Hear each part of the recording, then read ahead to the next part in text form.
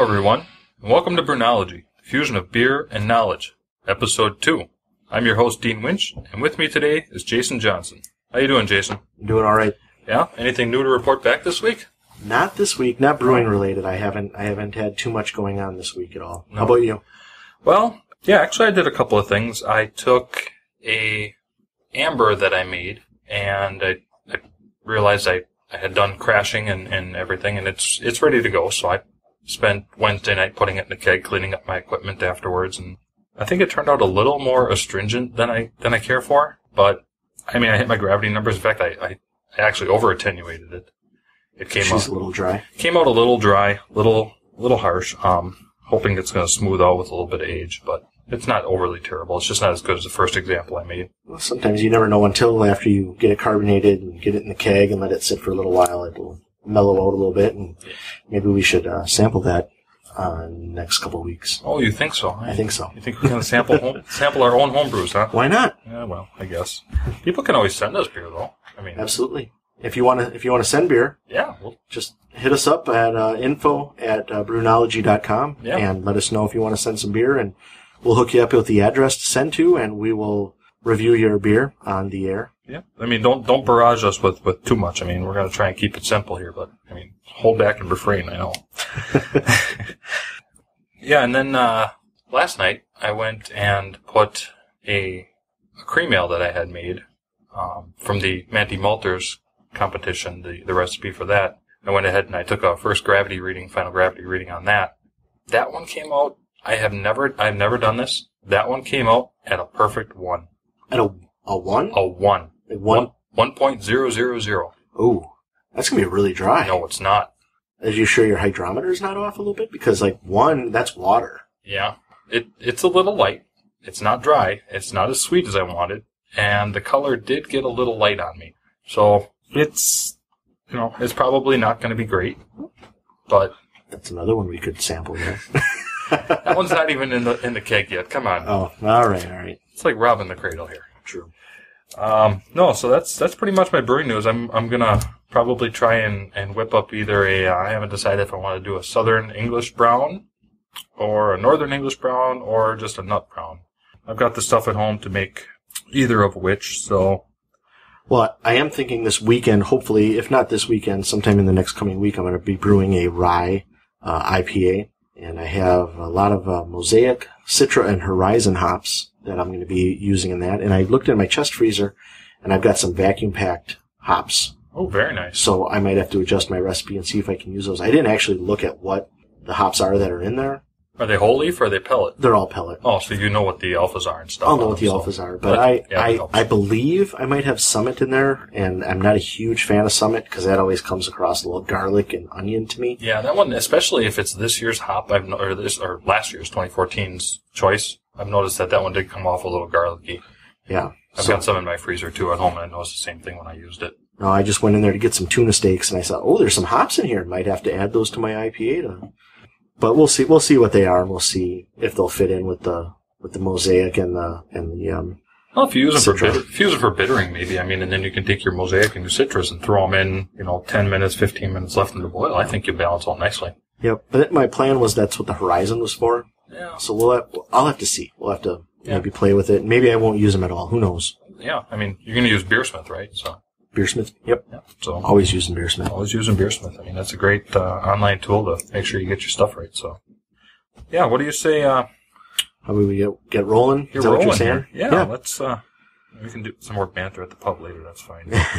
Let's gonna have some wings after this. Oh, sounds tasty. But we can get started. The first thing I wanted to cover was a little bit on what guidelines we're going to be using for this show, because I'm not sure if we covered that a lot in the last episode. We are going to be using the 2015 style guidelines throughout this entire show, mostly because that is the direction that most of the competitions and the exams are going to be going from here on out. As a matter of fact, the final quarterly exam for the people that have to take the written exam is going to be on October 18th of this year, 2015, for taking the written exam. I'm going to be attempting to take that written exam again to boost my score if possible. It's a very tough exam to take, the written one, so I'm a little nervous about how I'm going to do, but we'll see. You never know unless you try it. And I know on the same day you're going to be taking your tasting exam. Yeah, we get very fortunate being here where we are that we have with October 18th being the cutoff guideline, we have October 17th, that Saturday, we'll be down in Milwaukee taking each of our exams. Right. So it's close to the cutoff, and I think it's and we get to hit some good beer bars after, so that's a big plus. Yeah, we're going to have something back to report on for that's for sure. So if you're used to using the 2008 guidelines, there are a few changes that you're going to notice. We'll cover those a lot more as we're progressing through the show. Just give us an overview for now. Yeah, mostly what you're going to see is there's been a lot of additions to style, to various styles. There's been a lot of additions, a lot of historical styles that have become popular over the past couple of years. Things like the Goza or the other ones, some other ones I can't pronounce. But there's a lot more historical styles. There's been expansions into the ever-famous IPA category, where you have more than just American IPA or Imperial IPA or English IPA, because now you're going into the descriptions of the red IPA, the black IPA, the white IPA, session IPA, and all of those are explained. There are a lot more expanded explanations of a lot of the styles to reflect changes in ingredients that have happened over the past several years. A prime example would be all of the hops that are coming from like Australia or New Zealand, where you're getting a lot of these really popular melon, stone fruit type of hop flavors and aromas.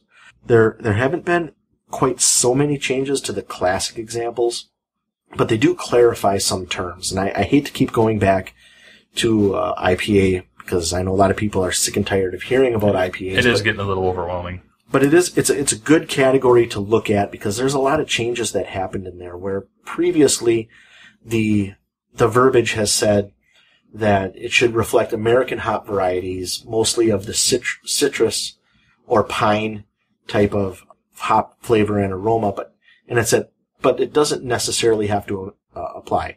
The problem they were having in the competitions was a lot of judges would look and see if it had to be, a citrus or piney, and if it wasn't, it was out of style, even though there were other hops coming through that were, stone fruit or tropical fruity, and they just changed the verbiage. You'd get a ding for it if you didn't, Yeah, they would ding you, and that's part of that comes from people are looking for their favorite IPA that they've had, and they're expecting every beer to come across the table to be basically a clone of what they think is the quintessential IPA, and that's one thing we're trying to do with Brewnology, is help educate people in that style guidelines are a range. You're not these competitions, or even if you're brewing to a specific style, be it Oktoberfest or whatever, you're brewing in a range. You're not trying to clone a specific beer from Germany. You're trying to hit a range.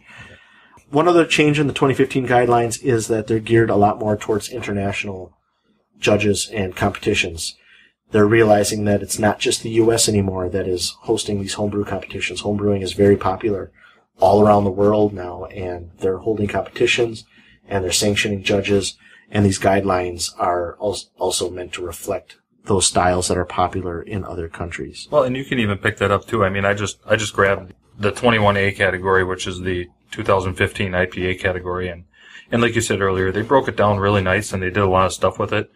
You see that 21B has 7 or 8 different beers in it now, as opposed to just where in the past you would see 21A, you'd see 21B, and you'd have one style here, and one style here, and one style in C, and one style in D.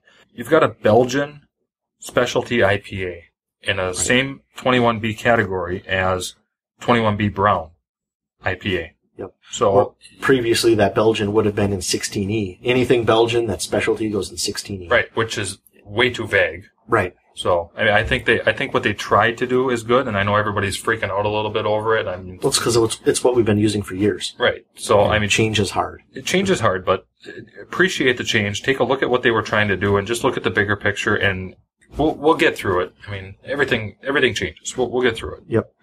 There are also some changes into the categories.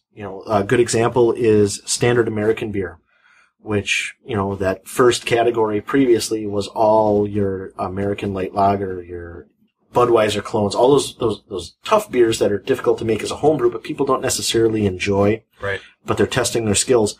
But a lot of times in competitions, you didn't have enough of those to really fill a category. So you would have those beers going up against things like cream ale And what they did is they tried to consolidate those light styles together by region or something else. So that first category, standard American beer, includes your standard American lager, your pre-prohibition lager, your cream ale, those type of beers.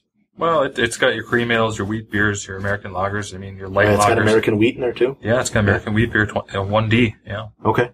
So, pre-prohibition, I believe that fell back to, historical. That might have. Yeah, because the historical beer style, you have, well, like you said earlier, you've got a lot of names in there that I can't pronounce. There are a lot of, that's that whole international thing. I don't consider myself a wordsmith by any standards, but, I mean, you've got Kentucky Common, you've got Lichten Ale, London Brown Ale, Piwo Grodzki, Pre-Prohibition Lager, Pre-Prohibition Porter, Roggenbier, and Sadi. Yeah. So there's a lot of stuff in there that number one wasn't even in 2008. Right. And so and it was difficult when they would come into competition. Say somebody enters a Goza or something like that, and we didn't know what those were. Yeah. And you would either have to, if you had a phone, you were able to Google it and try to find out what it is. But now those are all laid out for you. Yeah. So I mean, I think it's good what they're trying to do. And they also geared these guidelines a lot more towards the entrance as well. The descriptions are a little better. They have a style comparison to help a person that might be on the fence on, is this a robust porter? Is this a brown porter? Or whatever. And they go through some style comparisons in these guidelines to help you try to decide where this beer fits a little better. And the verbiage is a lot more detailed. So I do like that a lot more, that the verbiage is more detailed. Yeah, I agree. I was personally one of the proponents of 2008 for as long as I possibly could. And I was too, till I really started looking at these. And then I'm like, oh, it kind of makes sense now. A lot of these styles that are being covered, a lot of people didn't know what they were, and you were basically winging it. A lot of the times just being like, I don't know what this is. Do I like it or not? That was it. And now you have a guideline to actually help you zero in on what it should be. The other thing I want to emphasize with that though is know your guidelines. I know the last competition that we judged at, there was an entrant that put a beer in that was in, I believe it was I don't know if it was the brown categories or if it was you remember what that was, Jason? I don't. But it was I remember we judged together, but I don't remember specifically. It was not a very well made example. Was that the cream ale that was really dark and really malty, like caramel malt? Yes. And it was. Yeah. And it was entered into the specialty beer or the problem with the 2015 guidelines is there's one category that's extremely vague, and it's called specialty beer. Oh, yeah. So specialty beer is vague, right? But it's vague because it covers everything, and that's exactly right. But when you're entering a beer into the specialty beer category and you put it in 34C for experimental beer, how do you even judge that? Well, first of all, I mean, we'll get to that through our stuff, but just a quick rundown is you have to explain what's experimental about it. Did you use a special sugar or a special process that is not used normally, or is there a combination of ingredients, be it fruit and spice, or fruit and wood, or spice and wood? That would cover under specialty or experimental. If you're just entering a cream ale in there because it's dark and caramely, that's not really experimental, that's out of style. Right. You need to be able to specify what about that beer is experimental. And that's where it comes in. All of those specialty categories, you do have to put in special ingredients or process of what you used. And if you don't do a good job of doing that, and you just say, well, this is a cream ale that's dark, well, that's kind of not a very good description to choose. And I think that's where I was going with that was now that you jog my memory a little more, yeah, I believe that was the cream ale, and it was a little dark, and all you can do is offer your feedback at that point and do the best you can to try and help the brewer make a better beer next time. And offer up a suggestion on this isn't really a specialty beer because you didn't use any special ingredients, you didn't use a special process, it was out of style. You made a cream ale and either your boil got away from you or your grain bill got away from you or something, and You just thought, I'll enter it in a specialty beer. Right. Why not? It probably would have fit a lot better in one of the different categories. Just going off memory, I don't recall what that would be, but yeah, I'd have to look at my. There's a lot of styles. I'm sure it would have fit in better than just specialty. I'd have to look at my notes, but yeah. Well, we are also going to be covering beer styles throughout this podcast. So that's what we're going to start with today. I know last week we didn't do the best job of covering English barley wine. We apologize for that. Yeah, it's a learning curve as far as doing this verbally through a microphone as compared to just doing it on a score sheet and things like that. So what we're going to do is we're going to try and do things a little better. We're going to sample this Oktoberfest that Dean has brought, and Dean's going to explain a little bit about the style, and we're going to discuss this, and we're going to try and make it a little more smooth and a little bit more in depth than we did last time. We're going to try. That's the key word here. We're going to try. We're learning. We're learning how to do this. And again, feedback at brewnology.com if you have changes. Yeah, if you have any good, bad, advice for us. Good, bad, or indifferent, we'll take it all at this point. Yep. The Oktoberfest we're sampling is the 2015 Sierra Nevada Oktoberfest that they have this year. I hope it's the 2015 from this year, not the 2015 from last year. Well, we could get caught in the time warp. You never know. I mean, who knows who's listening to us? I mean, this could reach space. We don't know. True. It's actually a festival lager. It is brewed in collaboration with Brewhaus Regal in Augsburg, Germany. It's a fall seasonal, one-time only brew. Well, the fest style tells us that it should be a lighter Oktoberfest and not one of the darker versions, because it's a fest beer. Correct. So, basically. But you still have to treat it as a 6A Marzen style. It still needs to fit. It needs to fit in the range, but it can fit in the lower end of all of the range for the style. Correct. Sampling this, my bad.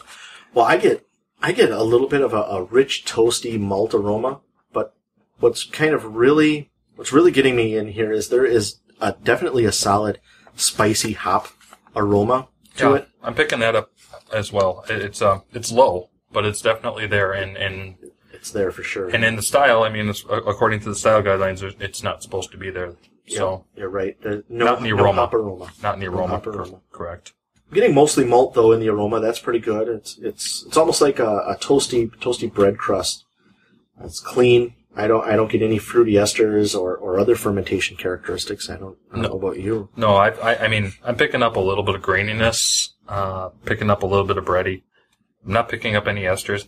Just maybe a hint of toasty, but more bready and grainy than anything else with that slight spice to the hops. That's kind of throwing me off a little bit. Yeah, that hop, as pleasant as it is, it's nice. Per the guidelines, if we're really critiquing this beer against the guidelines, as we should be in a competition, or if you were aiming to make a traditional Oktoberfest at home, even if you weren't going to enter in a competition, but your goal was to do a solid example, it should not have any hop aroma, and this has some. Yep. So that's something you would fault it for a little bit. Yeah, absolutely. The appearance, I mean, what do you think of the color of this one? Well, I think this is it's definitely a deep gold. It's not really an amber, but it's a dark gold. It has a nice moosey off-white head. Yep. It didn't last, but it is very clear. Yeah.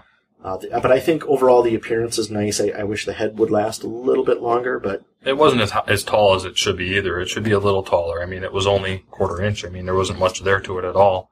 I would have liked to see a little taller head on it. I would have liked to have seen it last a little longer.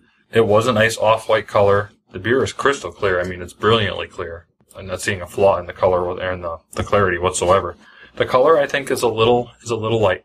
I would like to see it a little more ambery. I'd like to see a little more. Even for a fest beer? Well, for a fest beer, it's fine, but I'm just going with overall. Okay. As far as what I would personally like to see out of one that's within style guidelines, I would like to see it just a little darker. Sure. What about flavor? What are you getting for flavor here? I'm picking up that hop. Yeah, there's definitely some spicy hops in there. It's also moderately bitter for me. I don't know where you're falling in, but the bitterness is a little high. It's not in the low range. It's more in that medium. It is crisp and toasty for me, for sure. Yeah, it's there. I mean, that's my problem with it. Is there is according to the guidelines there is hop bitterness can be moderate and the hop flavor can be low to none. So it's allowed, but I think with what they tried to do with the grain bill and the hops, they're definitely noble hops. I mean, let's get that out there. They're definitely a noble hop. I'm guessing Tettnanger. Or some derivative. Or some derivative of it. Of something. Yeah, I would agree that, because it's a spicy hop aroma for sure. Yeah. And flavor. Yeah. But I'm picking up some, the hops and the malts are working, but it's malty, it's bready. It's got a dry finish for me. It does. Yeah. It starts a little sweet, but not overly sweet, but there's a little sweetness to it, and it definitely finishes dry, but that's as it should. And that's as it should. That's in the style guidelines. I think the ferment is clean. I think it's crisp, dry. I think the flavor is pretty good. I mean, it's not great, but I think it's pretty good. Yeah. One thing to note, though, is an Oktoberfest, are we looking for anything to be caramel-like?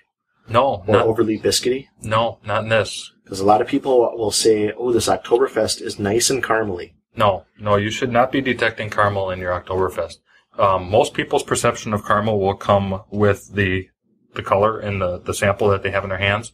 And that toastiness sometimes people confuse with caramel. Caramel. Yeah, right. Absolutely. But this doesn't have any indication of that. This is well done when it comes to that particular asset. Well, I also find this beer to be medium bodied. It has a medium or moderate level of carbonation.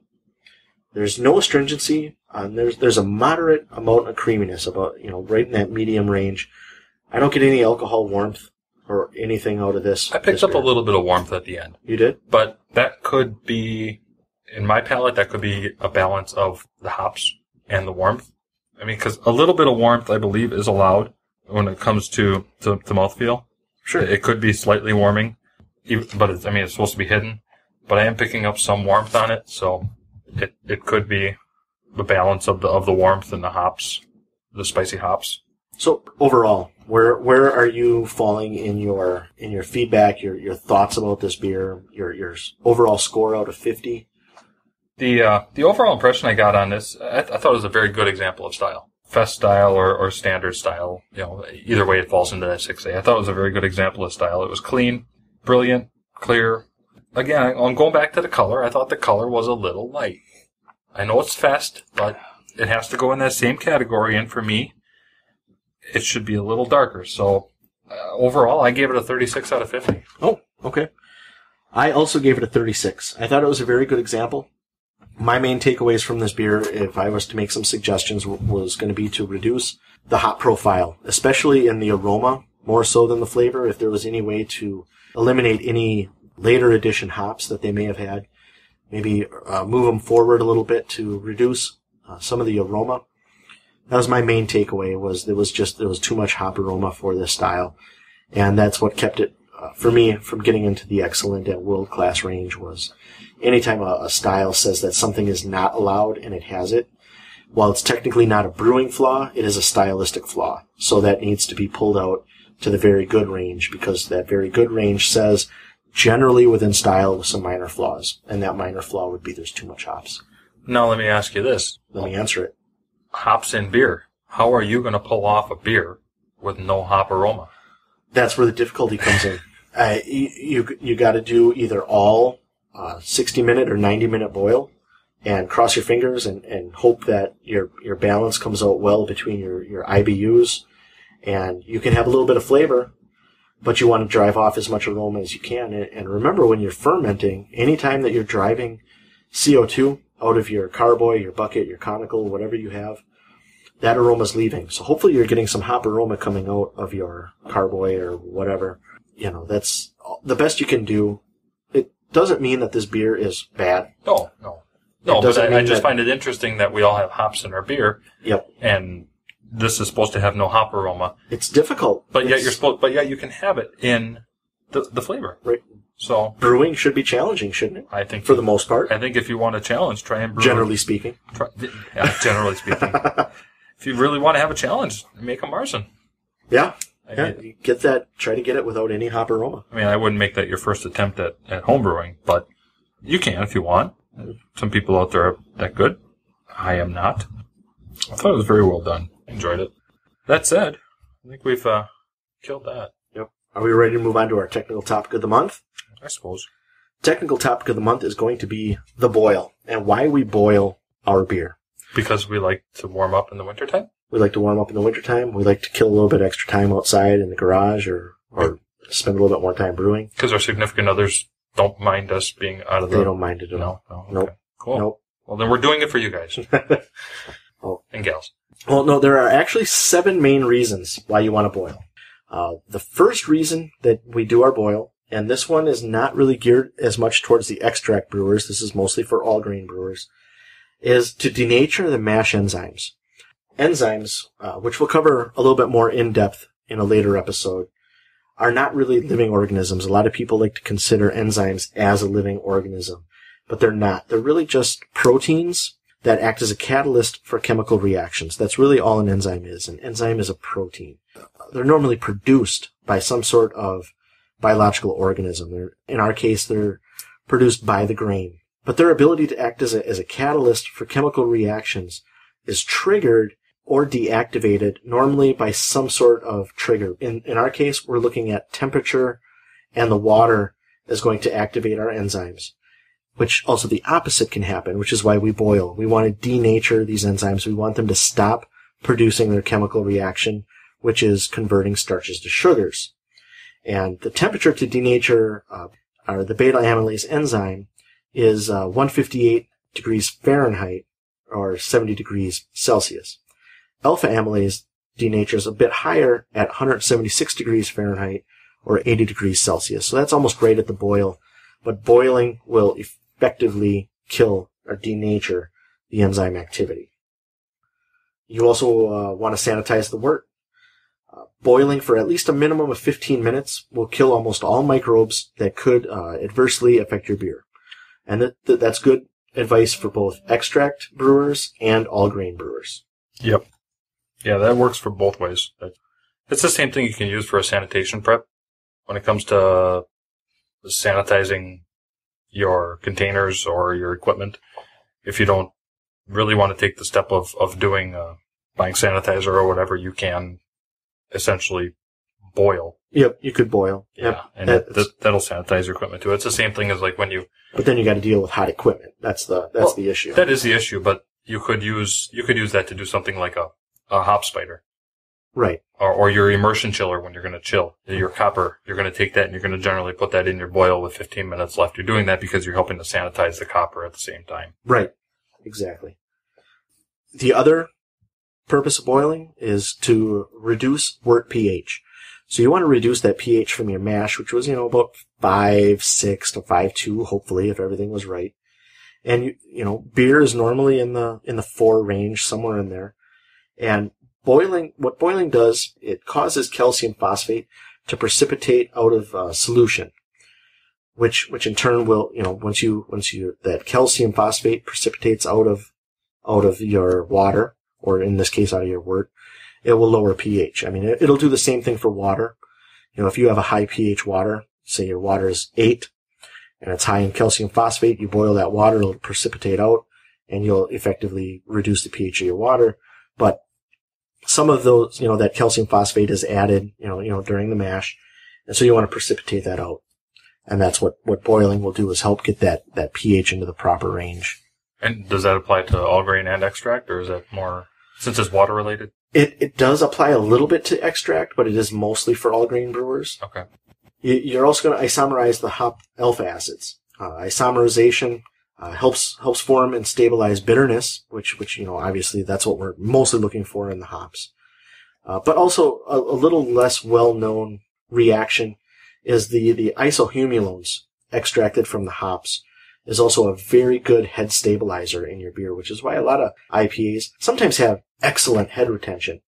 And that's from the isohumulones that are extracted from the hops during the boiling process.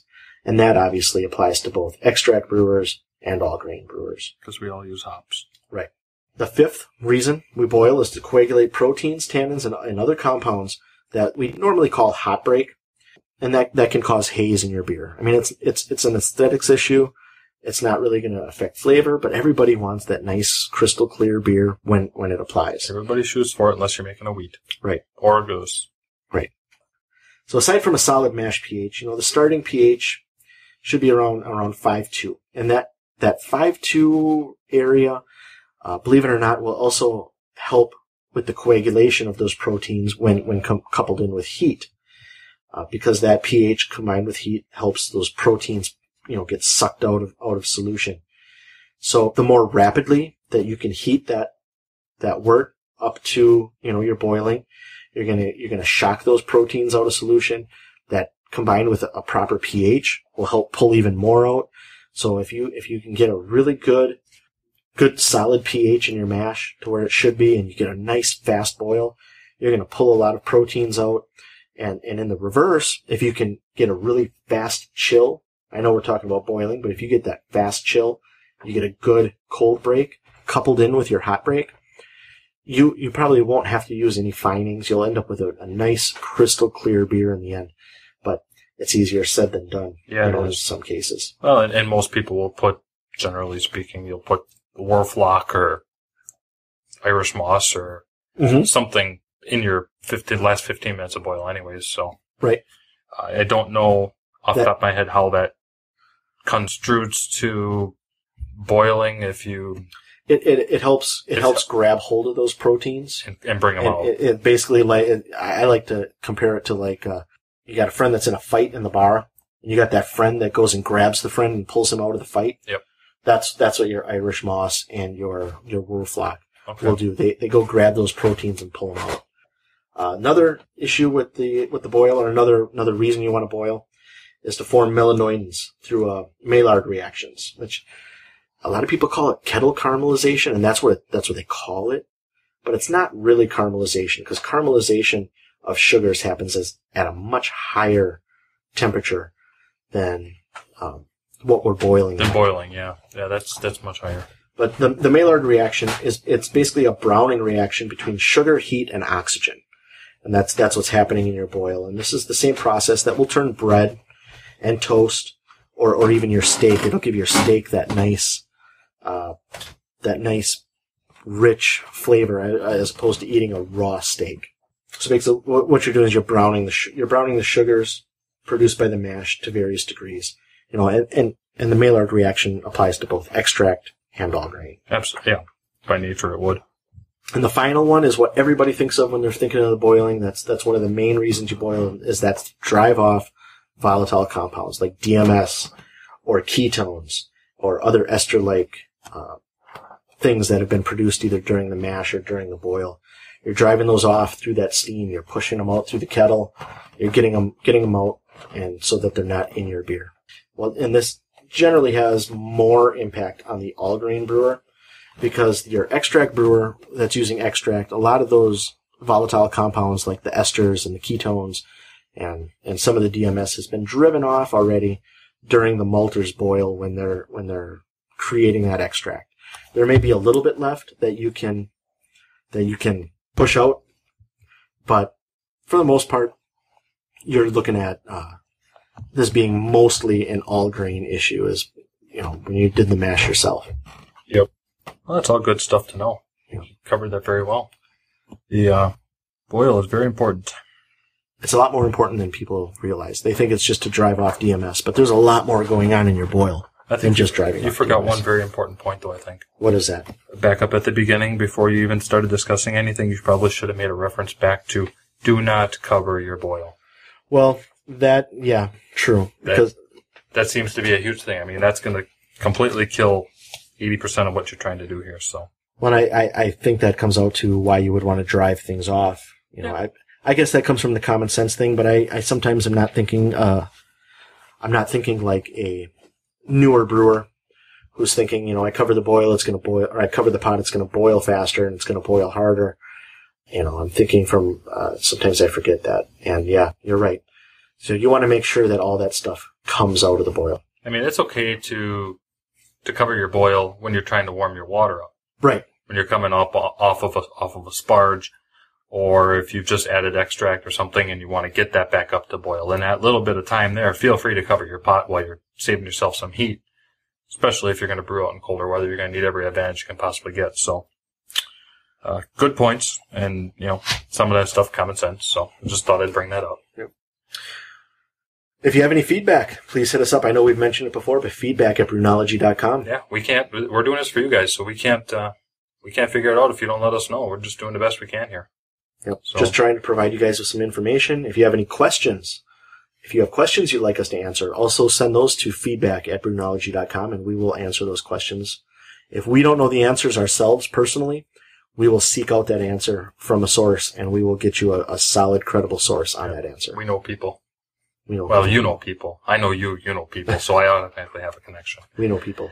All right, well, till next time, we will talk to you guys later. Hopefully you guys have some happy brewing going on. Yeah, happy brewing, everybody. Thanks for listening.